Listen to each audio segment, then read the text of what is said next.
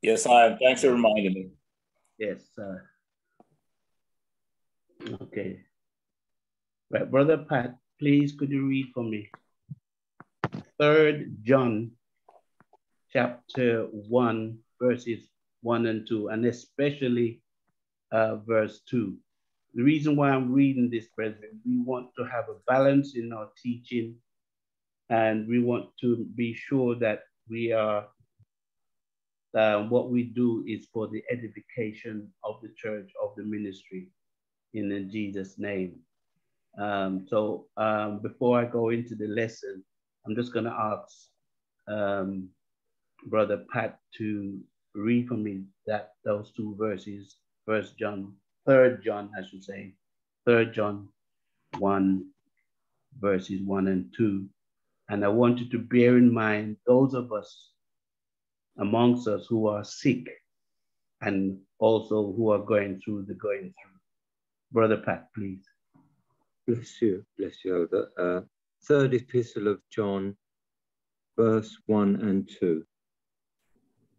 The elder unto the well-beloved Gaius, whom I love in the truth.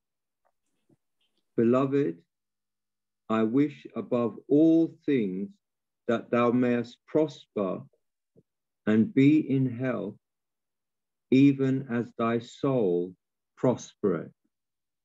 Amen. Could you just read those verses from 1 and 2? The elder unto the well-beloved Gaius. I just now spoke to Shirley. Whom I love in truth, verse 2. Beloved, I wish above all things that thou mayest prosper and be in health, even as thy soul prospereth. Amen. The Lord bless you, Brother Pat. We have amongst us, praise God, brethren who are sick, praise God, according to the flesh, according in their bodies, there's a sickness that's raging. And we want the church to understand that there's a reason for the sickness. And this is what we're going to sort of establish tonight. And hopefully, as we would go through the scriptures that you will see on the screen, you will also be blessed. And not only be blessed, but you will be comforted. Praise God, that provision has been made for both the body and the soul. Amen. For body, soul, and spirit. I think there's another scripture that talks about, what Paul speaks about, body, soul, and spirit.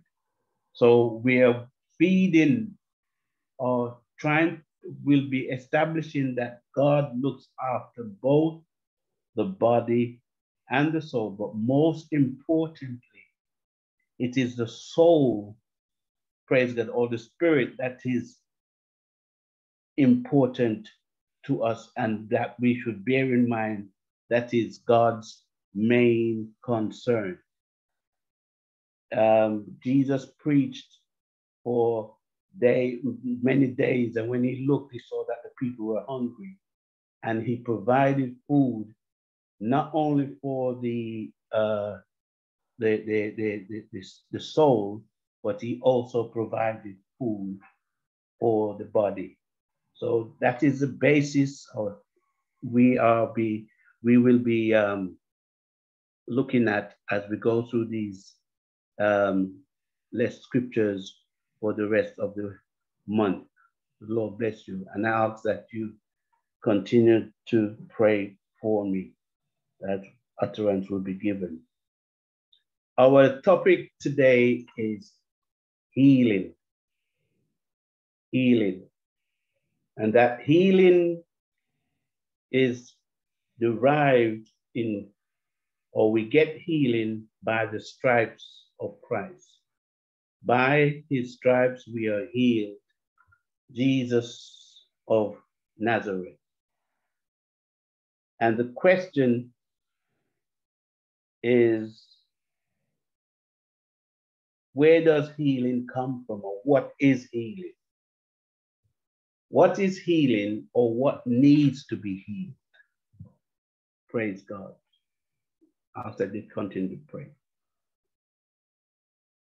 Healing is we have 4 points, and hopefully we can actually go through them for the rest of the month. But the 4 points, and what I would like to emphasize on is that these 4 points throughout the teaching. Healing is to make healthy, whole, or sound, or restore health, free from ailment. Point 2, to free from evil, cleanse, and purify. To restore former things, and to bring to an end or conclusion that which is going wrong. You bring an end to it, and you conclude by bringing it into its original form. In other words, healing, restore. Nothing basically is made new, but it is restored back to its original state. Amen. And its original function. The man's hand was withered, so he wasn't able to lift it up as the original use is for. When his hand was restored, he was able to lift it up and give God thanks. He was able to lift up put his hand to use so that he could feed himself through his mouth. So we are looking at going back to its original form. Amen. Making it healthy, making it whole, making it sound, restored to health, free from ailment, free from evil, cleanse, purify, to restore former things, and to bring to an end, or things to an end or a conclusion. Praise God. Brother Pat, could you get ready to read for me, please? Okay. In the beginning. So you can see my screen. Can you see everything on my screen? Yes. Okay, Brother Pat, please. In the beginning. And God saw everything that he had made, and behold, it was very good. And the evening and the morning were the 6th day. Genesis 1, verse 31. Amen. Now, the original form is that when God looked at creation in the beginning, the scripture says he saw everything that he had made, and he looked and he admired the work that he has done. He said it was very good. And the evening and the morning were the 6th day. So even today, as we look on the evening, this wonderful day, praise God, with the sunshine, the next day is going to, the next movement or the next event is going to be the morning.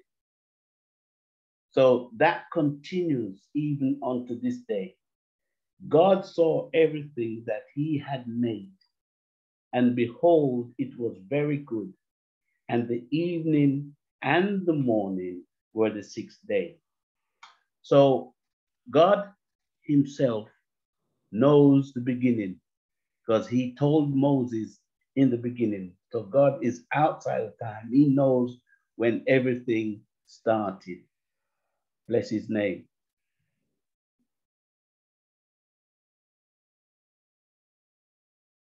Disobedience brought death. Brother Pat. Genesis 3, verse 17. And unto Adam he said, because thou hast hearkened unto the voice of thy wife, and hast eaten of the tree which I commanded thee, saying, thou shalt not eat of it, cursed is the ground for thy sake. In sorrow shalt thou eat of it all the days of thy life. Genesis 3, verse 19. In the sweat of thy face shalt thou eat bread till thou return to the ground, for out of it wast thou taken, for dust thou art, and unto dust shalt thou return. Amen. The reminder tonight is that disobedience that Adam did brought death. Paul said that by one man's disobedience, sin came into the world. So then, because of the disobedience of Adam, death came into the world, or sin came into the world, and the wages of sin is death, which makes it this possible now, and please bear with me, that with death comes along sickness, aging, and evil.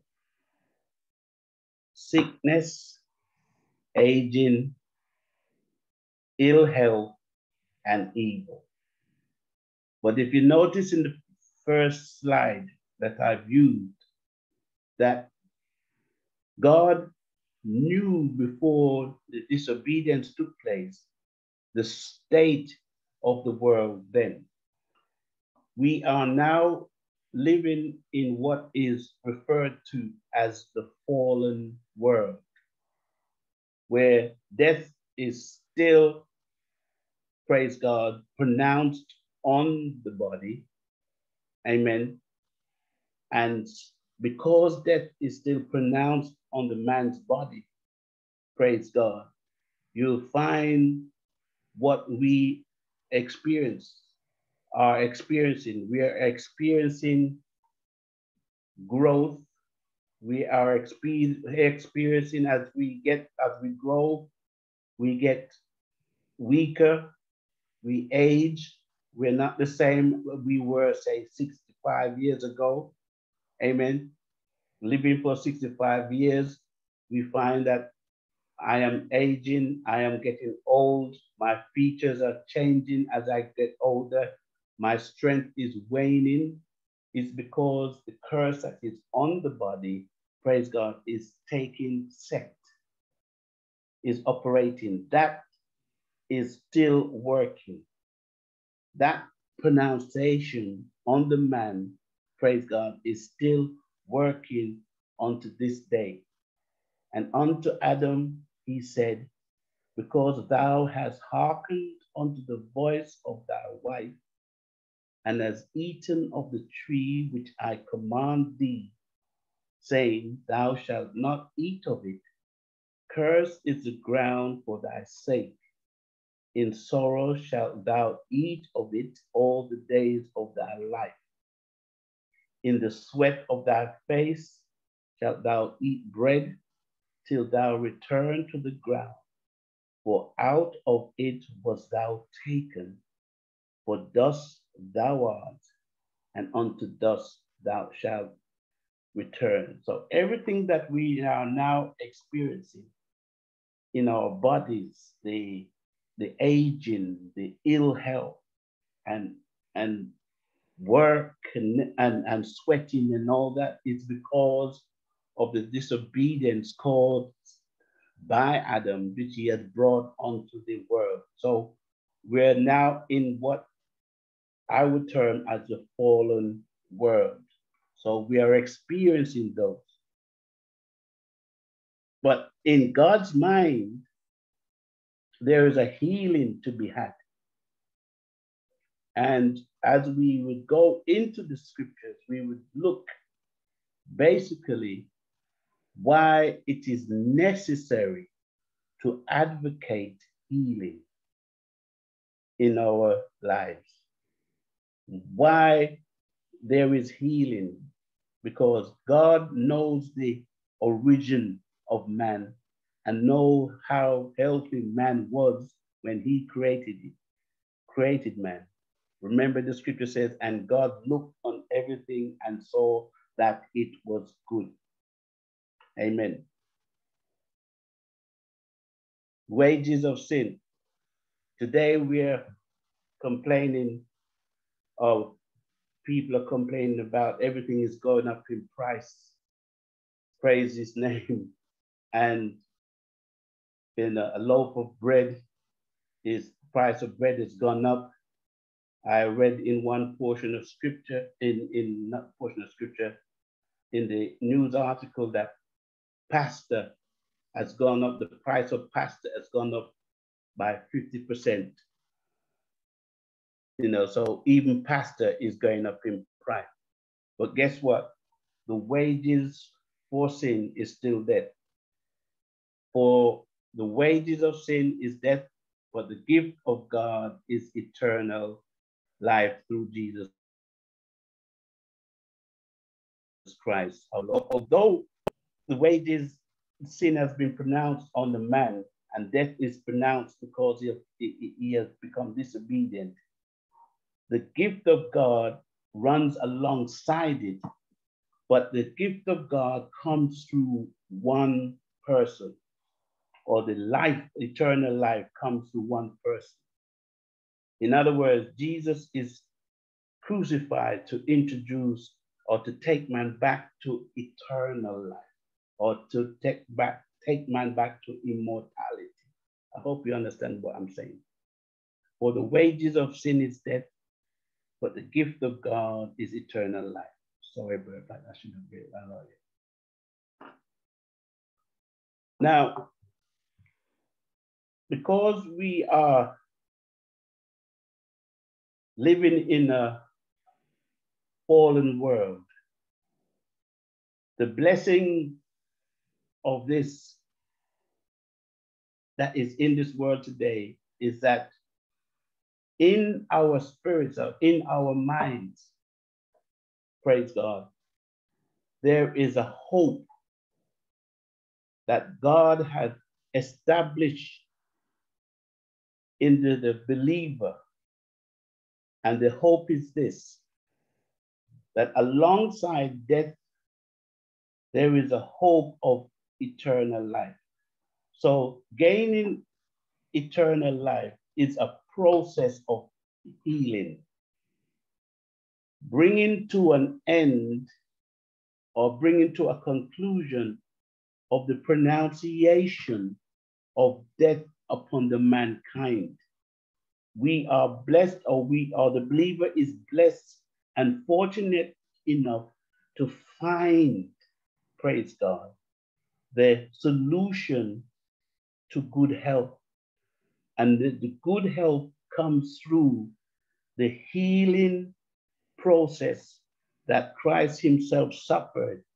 Hence, we look undetermined when the scripture declares, by his stripes we are healed.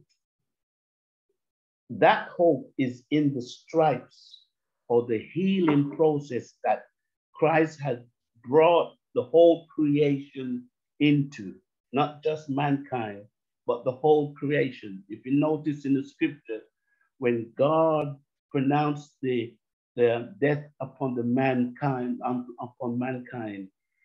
the earth itself was cursed.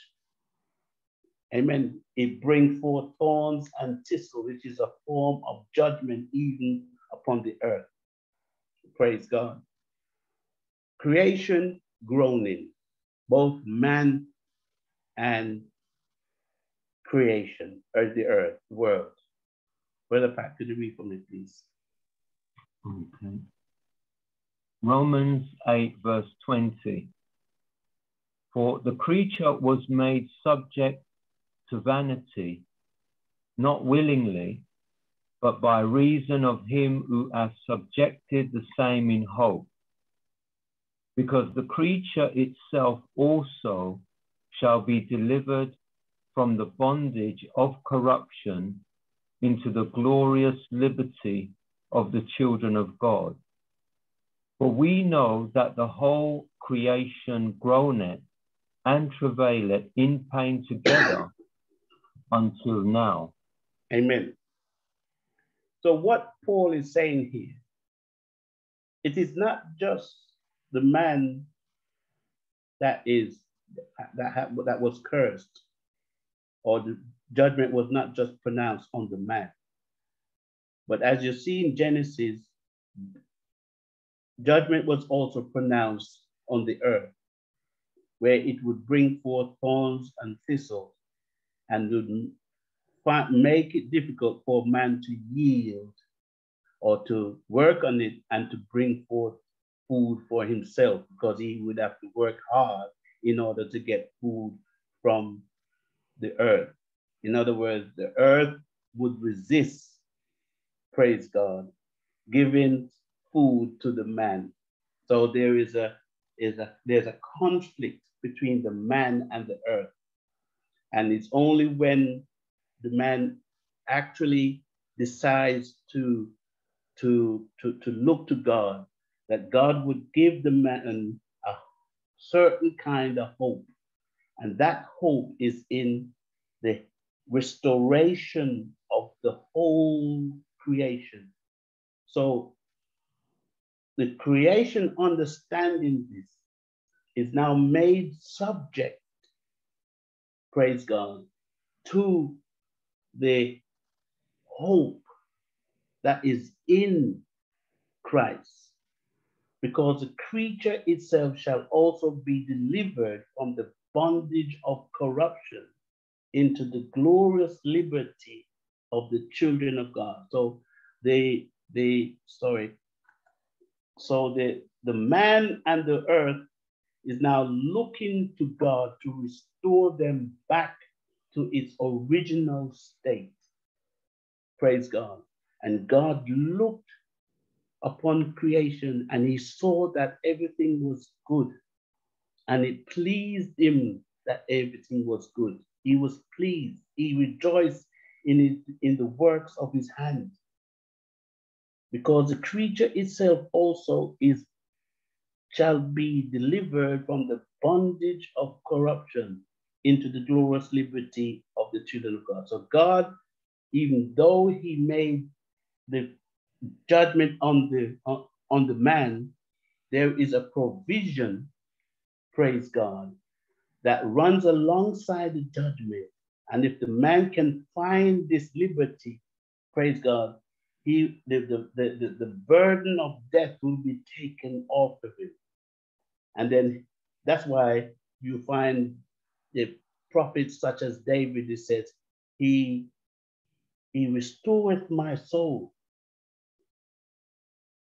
He also causes death now to be just a shadow, because the child of God has found as liberty, praise God, where he's free from the judgment that is pronounced upon him, even though he would understand that his body is going back to the dust. But he also understands that there is a provision for the soul, because there is a new body for it. I hope, please pray for me, brethren, as you listen.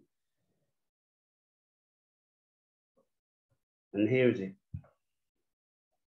Brother Pat, subjects of vanity. Romans 8:23. And not only they, but ourselves also, which have the first fruits of the Spirit, even we ourselves groan within ourselves, waiting for the adoption to wit, the redemption of our body. Amen. The vanity that we are subjected to. Amen. We're living in a fallen world, a world that is fallen and is subjected to a massive change. And in that subjection, we find ourselves, as I mentioned earlier, that we are aging. The way I look at 20, at 17, praise God, I don't look that way anymore. So, and when I look in the mirror, I see a change happening. I find in my body there is also a sickness, diabetes, prostate enlargement, and so forth and so forth. In the beginning, it was not so. So I am subjected to that.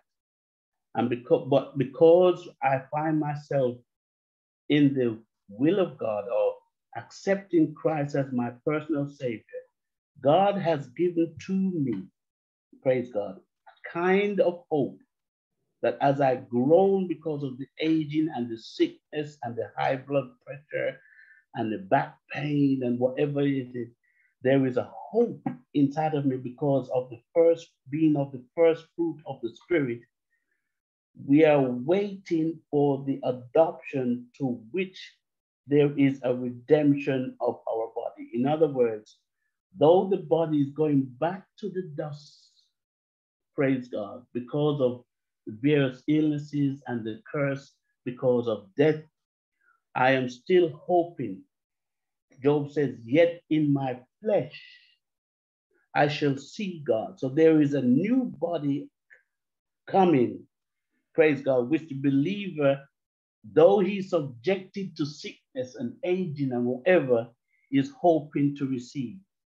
And that's why we open up with the scriptures in 3 John 1, that John is saying to Gaius, his beloved Gaius, praise God, that even though you're not at your best, praise God, you still have that hope that as your spirit that is given over to God, as your soul is given over to God, praise God, the health that runs alongside it, you would have good health and that you would prosper even as your soul is prosperous. So that is the hope that we are in, and that we don't become subject to the vanity. In other words, locked up in this thing, say, well, and there is no hope.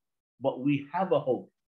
Hence, even Paul picks it up and says that when one passes from this life, praise God, we should not weep as not having hope, but we should weep. We should understand that there is a hope of a new body where there will be no more sickness, there will be no more tears, there will be no more parting away. So even though we are subject to vanity, we have a hope. Praise his name.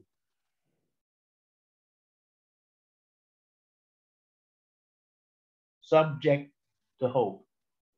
Subjects to vanity, subject to hope. Amen. Brother Pat, please. For the creature was made subject to vanity, not willingly, but by reason of him who hath subjected the same in hope. Genesis 3, verse 22. And the Lord God said, behold, the man is become as one of us, to know good and evil. And now, lest he put forth his hand, and take also of the tree of life, and eat, and live forever. Amen. Now, subject to hope. For the creature was made subject to vanity, not willingly. By one man's disobedience, praise God, sin entered into the world, death entered into the world. Paul said also in another portion of scripture, praise God, this same Romans, that the same man who was subjected us to death, there's also a man who now gives us or subjects us to hope. For the creature was made subject to vanity, not willingly, but by reason of him who hath subjected the same in hope. When God pronounces judgment on Adam and Eve, praise God. Remember the scripture, the portion of scripture when it says, the seed of the woman shall bruise the serpent's head. Amen. And we understand from scripture that that seed is Christ. So from the beginning, even though judgment is pronounced on the man, there is also a pronunciation of hope alongside the judgment. And the Lord God said, behold, the man is become as one of us to know good and evil. And now lest he put forth his hand and take also of the tree of life and eat and live forever. Now, the subjection of hope, the subjection in hope is this also, composites of this. It was important that God had to drive the man out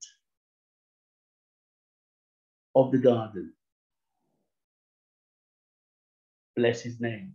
It was to the benefit of the man that he is driven out of the garden.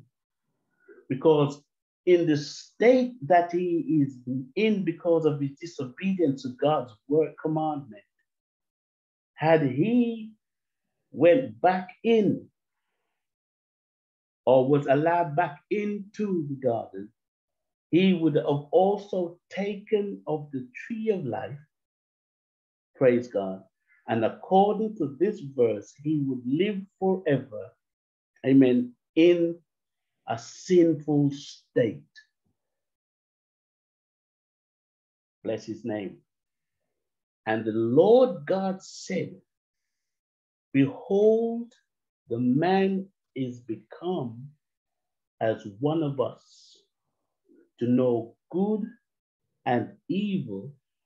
And now is the time that I have to run him out, lest he put forth his hand and take also of the tree of life and eat and live forever in a condemned state.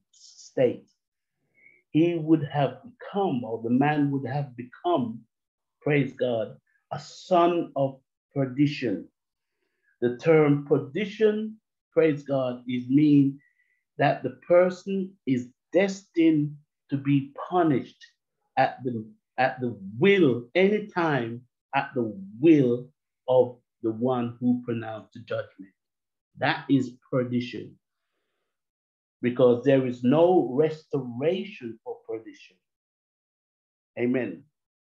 In the soul. And the Lord God said, behold, the man is become as one of us to know good and evil. And now lest he put forth his hand and take also of the tree of life and eat and live forever. So God, praise God, has now got to subject the man in hope, the same man that is pronounced, judgment is passed on him. The man has now been placed in a position of hope where he will be restored. In other words, his soul will be healed. Bless his name. Bless his name. tree of life. Now we're going to look at this carefully. The fruit of their righteousness, of the fruit of the righteous is a tree of life. He that winneth souls is wise. Now, man has become disobedient, and God has a plan to win the soul of man. In other words, restore the soul of man to the state where when he looked on his creation and saw that everything was good. God now takes it back upon himself to restore man back to the position where he had created man, where man dwelt in immortality, and where God himself had fellowship with man, and the two communicated together, sweet fellowship. They would meet each other in the cool of the day and they would have fellowship. Let's look at that. Brother Pat, you can read Genesis 2, verse 8. And the Lord God planted a garden eastward in Eden, and there he put the man whom he had formed. And out of the ground made the Lord to grow every tree that is pleasant to the sight and good for food, and the tree of life also in the midst of the garden, the tree of knowledge of good and evil. Amen. Here's a question. Praise God. Where is the tree of life now? And that's a question.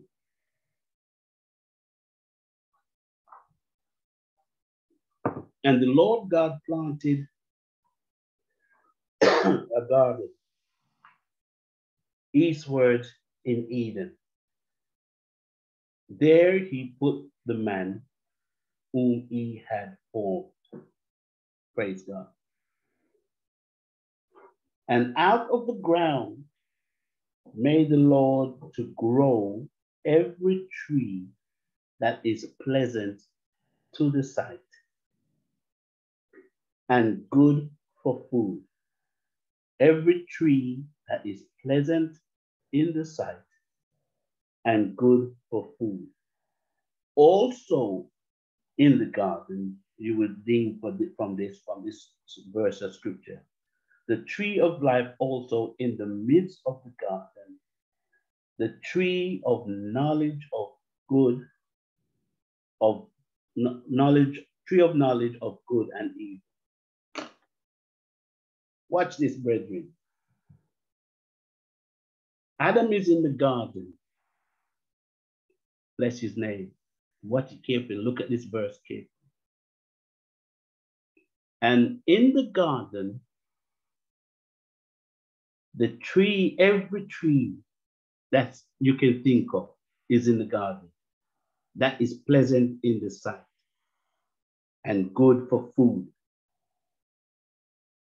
By looking at this verse, it says to me, praise God, that Adam and Eve had not yet gotten to the tree of life in the midst of the garden. And that they were convinced or persuaded to eat of the tree of knowledge of good and evil. So before they could eat of the tree of life, they went to the tree of knowledge of good and evil. And now you can see why God, praise his name, had to prevent them from eating of the tree of life, praise God, because they have now fallen into sin. So it was important for God and for the believer, Adam and Eve, not to eat of the tree of life in their disobedient state. Because had they eaten of the tree of life, according to the verse that we looked earlier on in the previous slide, they would be living forever in a sinful state. So they ate, you would deem from this that they ate from the tree of knowledge of good and evil before they ate, or before they even could consider eating from the tree of life. And that is why, bless his name, that God had to prevent them from eating of the tree of life. And as I mentioned earlier, had they eaten of the tree of life, they would be living forever with the knowledge of good and evil, and that they could not be restored. Bless his name. The question is today, amen, I ask myself, where is the tree of life now? And what is stopping, praise God, the man from eating of the tree of life? Amen. Is the man completely prevented from the tree of life? Or is there a protection or a hindrance that would stop the man in his sinful state from eating of the tree of life? Let us look.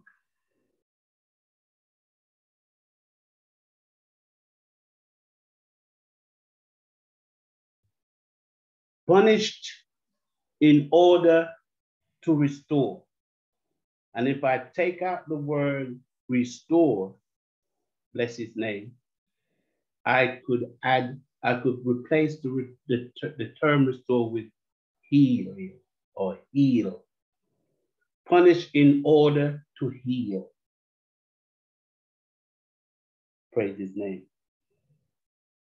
Question, another question. What is it that's being healed? Is it the body or is it the soul? The soul, the body is condemned to the dust already. So judgment is passed on the body. But the judgment has not yet been passed upon the soul.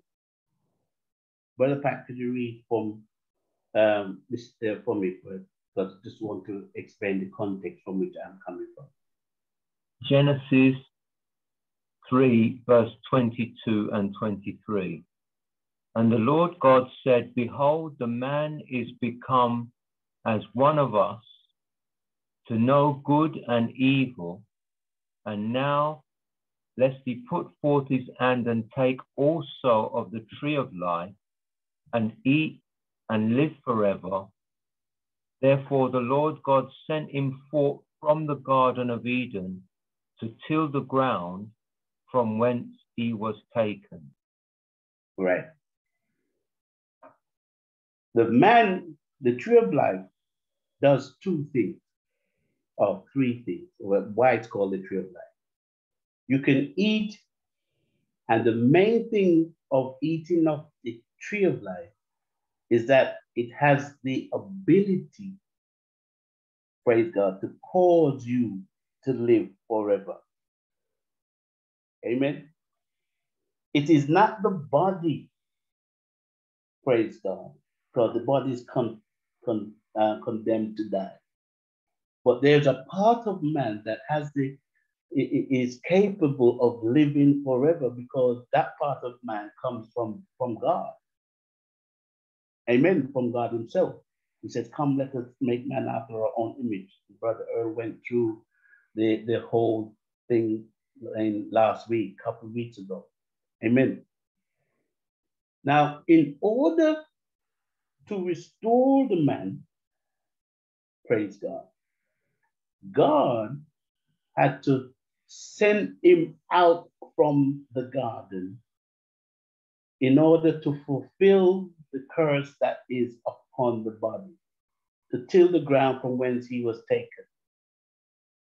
Out of the garden, praise God, he's going to get sick.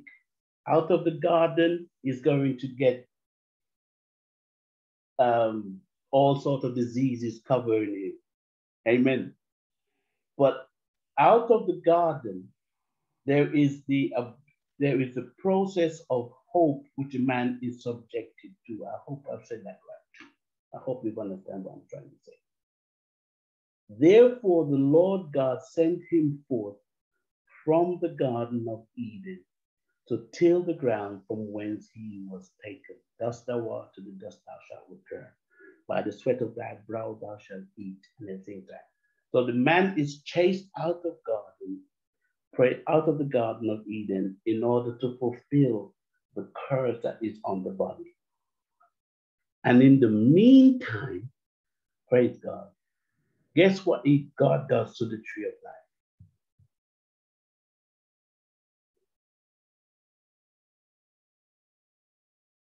Punish in order to restore.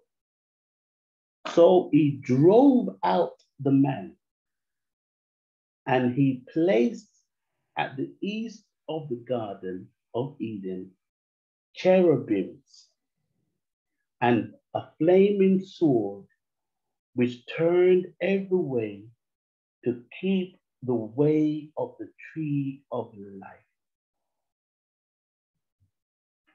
Cherubims, praise God, and flaming sword which turned every way to keep the way of the tree of life. What are cherubims? Who are cherubims? Cherubims are the angels, praise God, that stands, as we understand from scripture, before the throne of God, amen, and protects the way, praise God, to the tree of life. So I am looking at right now that the cherubims are protecting the tree of life. And from my understanding, one could correct me if I'm wrong, that the cherubims also stands around the throne of God. So the question is, where is the tree of life right now? That's the question. Where is it? Is it on earth? Or is it in heaven? The tree of life, where is it? Brother Pat, could you close for me on Revelation 22, I believe it is, 22 verses, somewhere up the top of the verse of the chapter. Revelation 22. And this is my last slide for tonight. We want us to reflect, praise God, as we go next week. We will reflect on where is the tree of life. And we now come into the process of the restoration of the soul. Amen. And the restoration of the man's soul, praise God, and also the new body. I think it's Revelation 22. This is the Revelation 22, 1 and 2. 1 and 2.